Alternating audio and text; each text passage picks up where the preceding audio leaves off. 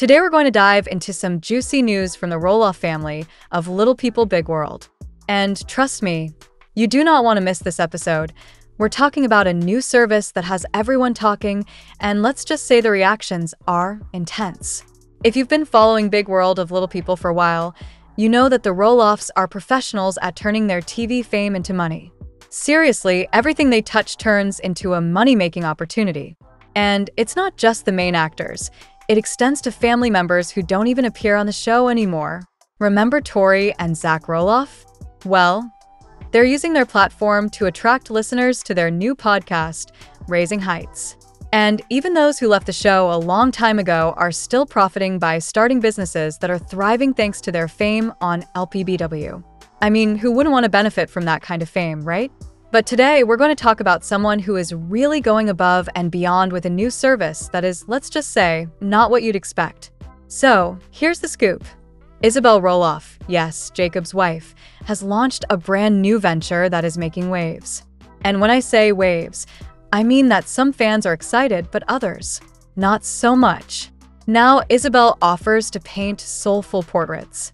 You heard right, that's right, soul portraits. And, they're not cheap. She asks as much as $222 for each one. Yes, you heard that right. $222 for a work of spiritual art. According to some experts in this art, these portraits should be very personal, offering guidance or marking life milestones.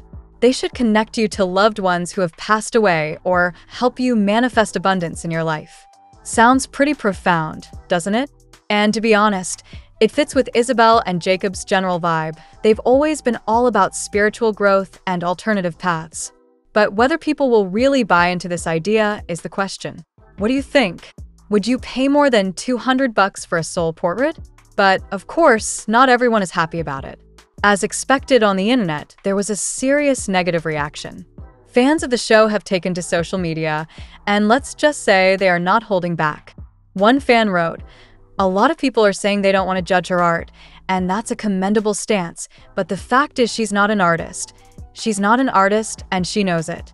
She's in it for the money, and that's insulting and unfair to real artists, so I don't think anyone should feel ashamed to criticize and mock her. None of this hurts her soul as an artist. She is just angry and shows how much money people have paid her recently for her work to prove that she has the right to sell it. I don't know any other artistic soul who does that." Ouch. That's a pretty harsh criticism, but it's not over yet. Another commenter added, bad artist.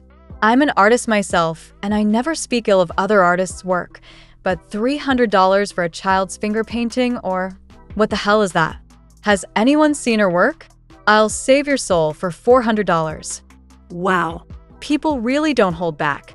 It seems that for every fan who might appreciate the spiritual or artistic side of it, there are many who see it as nothing more than a money grab.